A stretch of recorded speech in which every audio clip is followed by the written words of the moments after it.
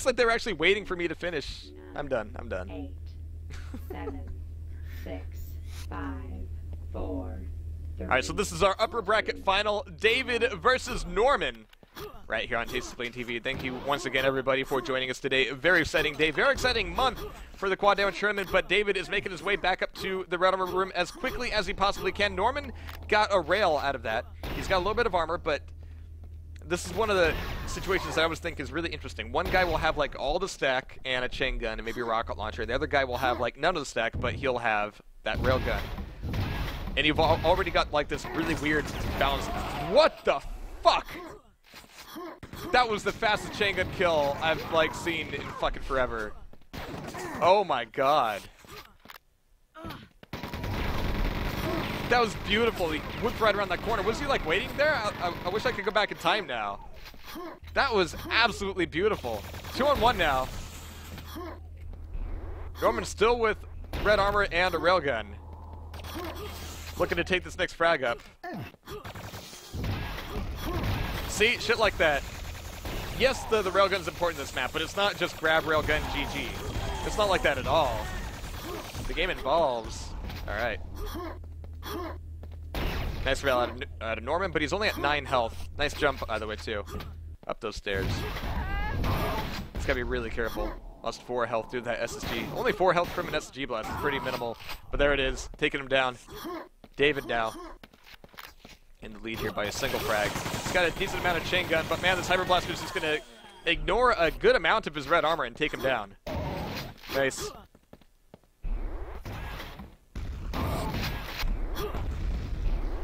Yeah, I was gonna say that the Hyper Blaster is more of a plasma gun. The bolts are a little bit slower, but they also treat your armor as if it were 1 grade less than the armor that you have, because again, Quake 2 has tiered armor. I would love if the Hyper Blaster had a little bit of splash to it. I would actually really appreciate that. It was different in Doom, right? Because the plasma gun bolts were like so big. But the Hyper Blaster is like pretty small, and it would be nice if, yeah. I would actually appreciate splash damage. Anyway, David up here, 6-3. He's got the good stack, just taking away railgun now. Norman trying to make some damage happen with grenades. Oh, almost got that last hit. But he's relatively short on options here. Nice. David's putting a lot of pressure on the upper hallways, though. Misses the spawn rail, though. Still trying to make it happen with grenades, but David's making his way in. Oh, he almost used that grenade to jump over to red armor. That would have been cheeky. I appreciate the fact that he tried.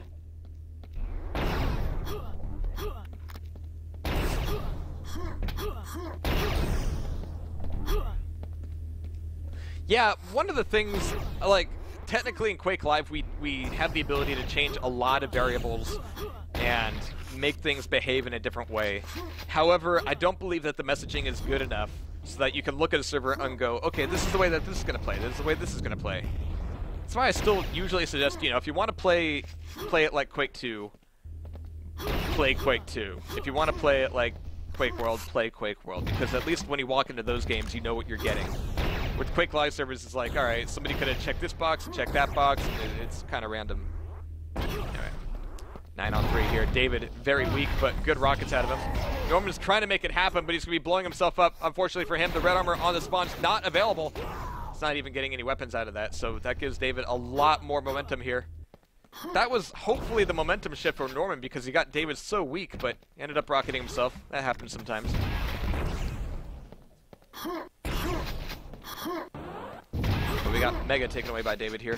Norman trading that with the railgun. Nice damage out of Norman, actually, with that rocket. And again, very good use of the chain gun.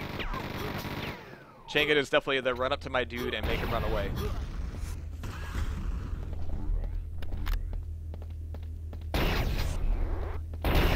Nice. David's railable here, though. So's Norman, but red armor's up. He's gonna go for the jump. Knows that David's down low. Gonna try to avoid this rocket. Yeah, okay, cool. It can be a little bit harder to attack the red armor guy. It's a little bit safer here than it is in other games. Only marginally. Getting caught with a rail as you're trying to go for the jump is just GG.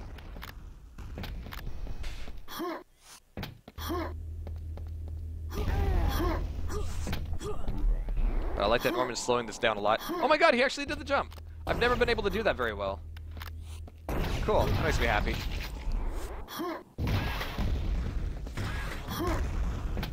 So halfway through, 8 frags between them. Norman's still in this. He's still got a lot to work with here. But he needs to get in a hit on David here pretty soon. The last thing Norman wants is to, yeah, is to let David go, okay, there you are, time to hit you a lot. Nice grenade. Yeah, spawning, ooh. I lagged a little bit while that grenade exploded, so you didn't get to hear it, but you still got the frag off of it. So Norman now, with grenade launcher and red armor, is looking for a railgun. Very good angles on those grenades. David was able to grab a mega health off the spawn, but he's got half of that knocked off now.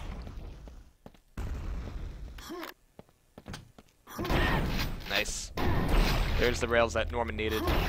And yeah, now he has an opportunity here to sit at this location and get a lot of punishment shots off. But you can see that that spawn makes things kind of ambiguous. Your opponent can get away from a few different angles at that point.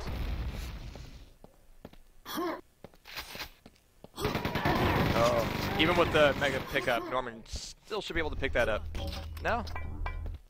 It's actually going to have to leave it. So good aggression from David on the mega there. Oh, do you actually need to, like, change your frame rate significantly to make that jump happen? Oh. There's some of the deep magic of Quake 2. Some of the deep bullshit magic.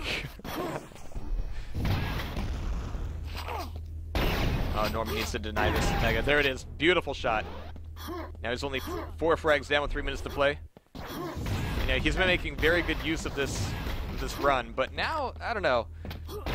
Pushing yourself into this room to try to make your opponent run away. I never really liked that. But he stuck his opponent back in the grenade launcher teleporter. Okay.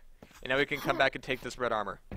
Unless he misses the jump. But now David has a railgun. This changes things significantly.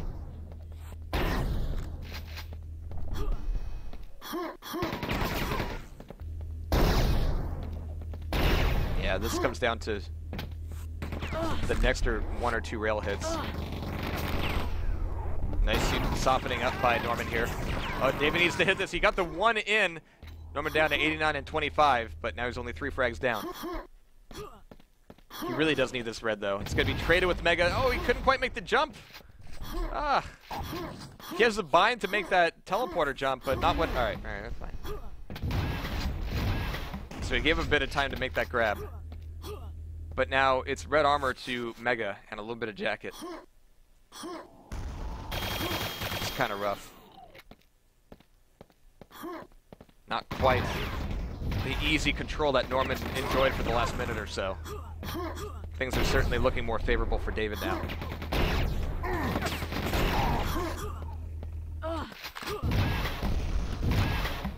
Norman needs to get, yeah, he needs to get one of these spam rockets to connect at least a little bit here. David really needs to get punished for this. Oh my god, but he whips around the corner. Hits 2 pixel rail shots in a row. And unless, yeah, these rockets can fill up David right now. Ooh, nice one. Alright.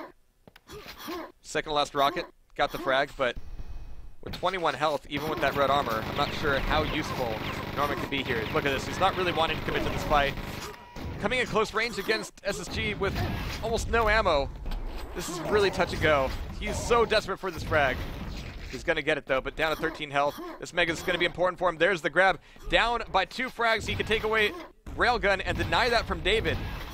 He's out of rockets now. I don't know if David's going to get smoked into a situation where Norman can make an easy rail shot pretty soon. Certainly David can hear it. So Norman, yeah, he's going to do the right thing here. He's going to go get... I don't know if he needed to make the rocket jump. He's going to go get red and use that as fuel for this next fight. Oh, I'm sure he was trying to drop down on that. Can he chase through it? Oh, he's going to be eating so much Hyper Blaster out of the teleporter. So nasty. And he was so focused on the frag that he still let David get a railgun, but it's going to be shut down. 1 frag, 18 seconds. Mega's up, and he's so nervous about going for the pickup, but he needs it. That hand grenade could have ended him, actually. And look at this, David just throwing down grenades as fast as he can. Norman on the chase. Does David have jacket armor? Yes, he does. 2 seconds. He's down at the quad damage, and there it is. David taking the upper bracket final by a single frag. But you know what? That means that if these guys go head-to-head again, I'm going to be really excited to see it. It's going to be good shit.